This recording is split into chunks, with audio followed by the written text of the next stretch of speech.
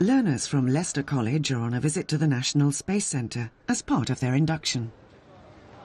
They're encouraged to explore the centre and are shown the Mars Rover prototype by industry professionals to inspire them in their own project. How many wheels are you going to have? 8. One. One? Yes. Well, you laugh, but in fact there is talk of developing a 2-wheeled rover. The students are going to be given a brief for designing and building a Martian rover. I would suggest a minimum of 3 wheels, and probably 4 is better, but make sure that the suspension gives you good contact, ground contact at all times if you can.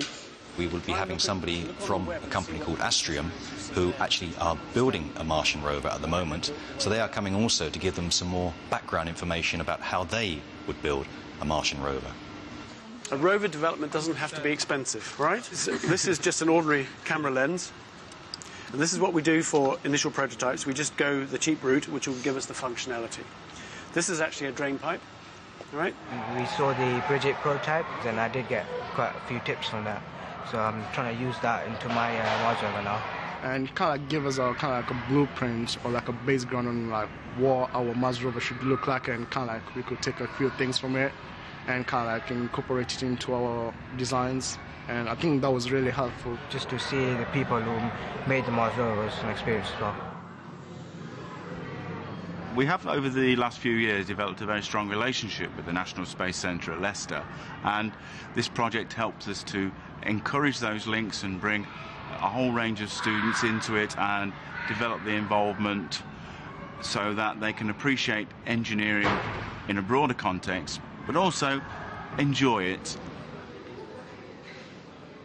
I think a lot of them believe it's beyond them, but in fact, in the space industry, all these things have been produced by engineers, and they're no different. They started out the same position as these students, but you just want to open their eyes and make them realise that they can work in the space industry, and there are jobs out there that they're capable of doing.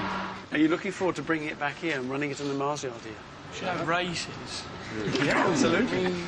I think the interesting point for the learners was the fact that they had a real live project. It was something real. It wasn't just making a buggy for the sake of it. It was making something for a customer. We were the customer. It's a thrill working for the Space Centre, being like it's a big organization in Europe, and my work, which has a possibility of being exhibited there, kind of gives me living like a bigger jolt to be actually in partnership with them, kind of like making them a product. As I say, I'm looking really forward to you guys coming back in the summer term and with your Mars rovers, and we're trying them in the Mars yard here at the Space Centre. So I really do wish you all luck.